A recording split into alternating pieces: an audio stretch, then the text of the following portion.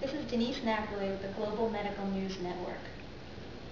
The following ultrasound is courtesy of Dr. Kai S. Park, a rheumatologist at the University of New Mexico.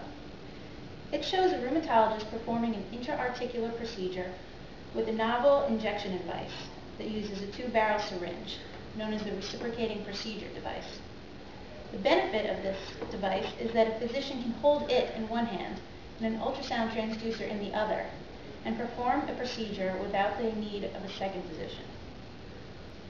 Here, the procedural needle enters the intra-articular space. Note the femoral condyle towards the top of the screen, and the bright edge of the tibial plateau on the left. The space is dilated and anesthetized with lidocaine. The needle of the two-barrel syringe remains in place, while a treatment syringe, the triamcinolone, is attached and injected.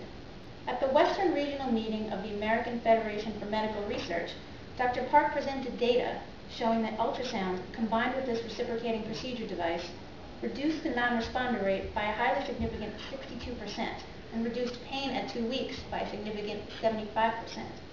That's compared to controls in a study of 148 patients. This is Denise Napoli with Global Medical News Network.